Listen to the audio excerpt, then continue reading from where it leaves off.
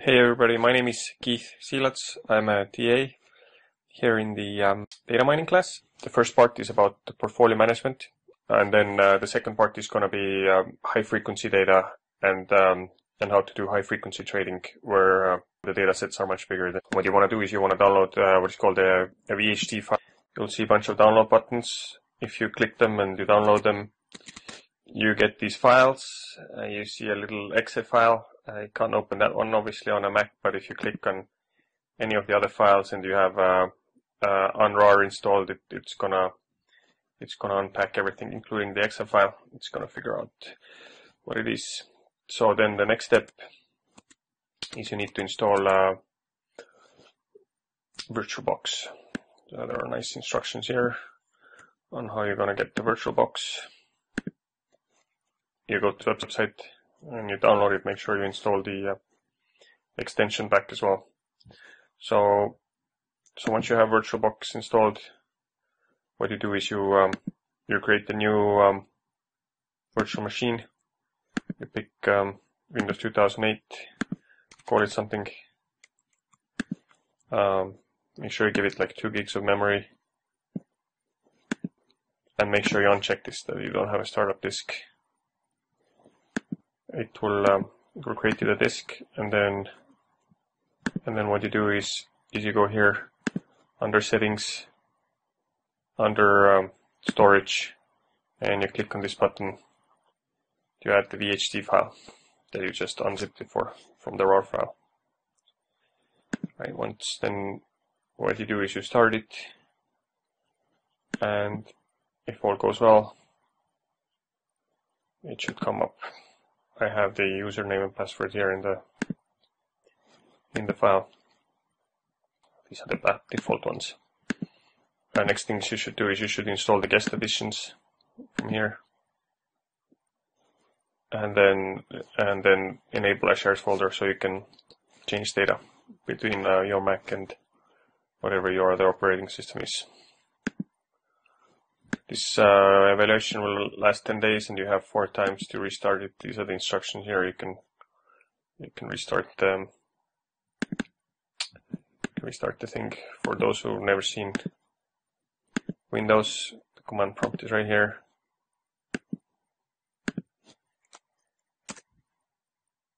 And this will tell you how many days you have left. You have 9 days left, so here you go. Okay, then the next thing what you want to do is you want to install Office. Second, you get a free download, free evaluation version, and then you do this inside the virtual machine already, because otherwise it doesn't work. So get started here, and you have to register, and you'll get your own product key.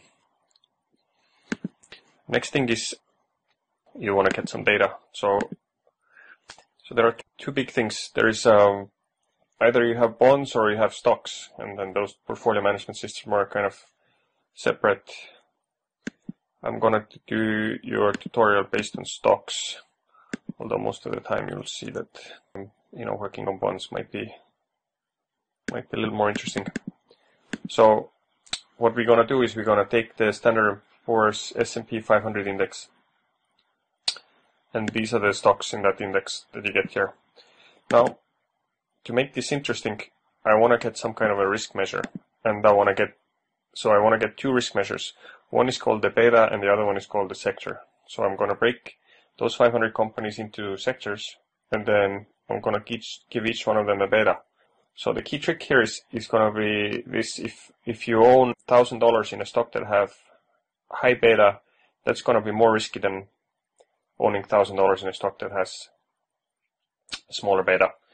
And what we're gonna do is we're gonna basically import in this S&P 500, and then we're gonna import in a bunch of accounts, and we're gonna pretend that those accounts they have some kind of alpha, right? So they have some kind of reason why they want to own certain stocks. Your goal is then to manage the risk. You can copy this into Excel, or the better way to do it is you can open up a DD Ameritrade account for free and then you'll be able to kind of try it out. I mean, you see here you get up to $600 in cash if you open up a free account. So that makes it a little easier to get real-time data. You know, you see like how much money you make and what your portfolio composition is, and I have a little portfolio here of different ETFs, and you know, it's been making money, so it's good. Now what you want to do is you can go to this thing called the screener. You can create the screen, and you can pick an index of S&P 500, and you get your 500 stocks. Now I have a couple of extra columns. I have a column for the beta, which is you can proxy that by the risk. I have something called the dividend yield, which is how much money you make every year from the stock. So for example, if I wanted to sort by that, I got this thing called Frontier Communication at 16%. These guys are probably gonna go bankrupt. But you know, if you look at like AT&T, for example, they have a 5% unit yield. So if you were to buy their stock, they would pay you 6% every year. And I also have the sector here, and I have two sectors. I have a sector and an industry. So sector is kind of a sub. This is more detailed. Industry is more detailed. Okay. Now the cool thing is you can export the data. Fortunately, this thing exports in some kind of a weird broken Excel format, so you need Excel 2010 to open it.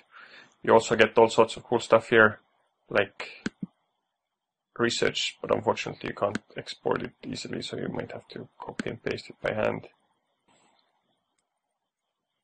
You might want to group your stocks, for example, by the growth, not just by the sectors, but you might want to group certain growth stocks and value stocks, and you want to make sure that you have equal amount of each one of them. Once I have this Excel installed, I can open up the thing in a weird format, right? So it's just a quick tutorial of how you can get stuff done in Excel. You can save it as a CSV file to get rid of all the formatting.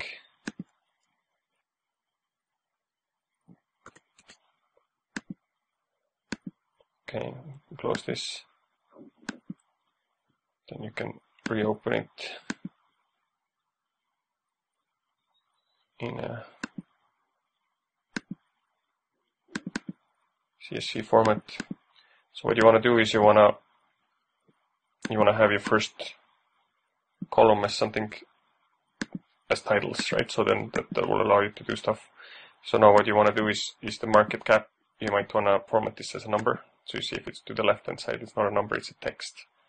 Same thing here in the dividend. You see that it's a text, and then here beta is a text, right? So the trick here is to figure out what's making it a text. So it's these first two letters here, and it's not a space before the dollar sign. So what you want to do is you want to Control-C to copy it to a clipboard, then Control-F to do find, Control-V to paste, and then you replace it with nothing. Okay, that's good. It still didn't work because you have the letter B there for the billion, so you replace that as well. There you go. Okay, good. So this worked. You want to do the same thing here. Copy that. Just Control-C, and then so now we have betas. We have the so now what we can do is we can do a pivot table. So just to make sure that all the data is good. So we can do, let's see, what sectors do we have? We have those sectors, and then if we do market capitalization, we see the total market cap of the S&P 500, and then we could see the percentage in different sectors.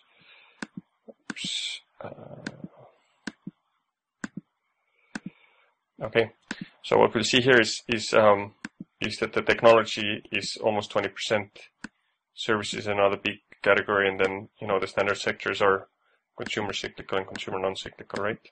So